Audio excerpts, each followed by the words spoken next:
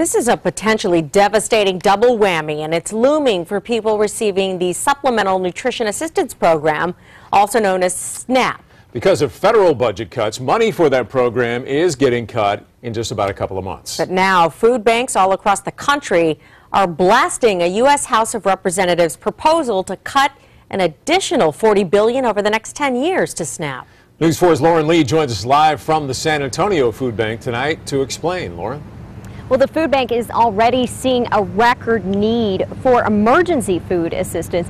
In Bexar County alone, there are 278,000 SNAP recipients. Many of them could have to come here if or when the cuts happen. I don't think I'm going to open that one up just yet.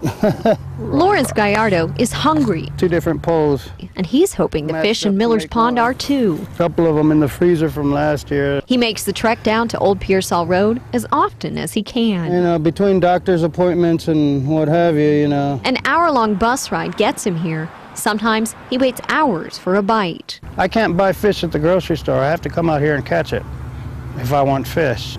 I can't afford it. It's too expensive, even with the benefits. Food stamps help Gallardo and his wife survive. He's disabled with Gulf War syndrome. Extremely painful.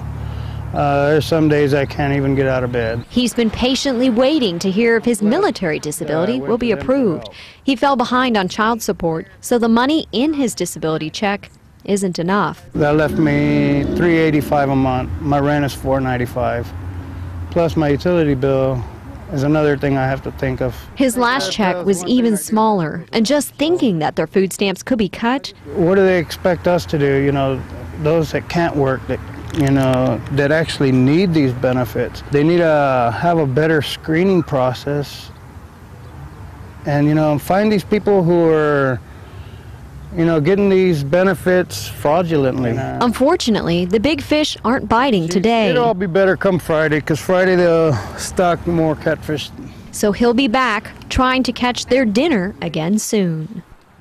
The food bank CEO says it'll be impossible to keep up with the need if the deep cuts to SNAP do pass. The average family in Bexar County receives about $284 per month from SNAP, but they could lose about $29 when those mandatory cuts happen in November.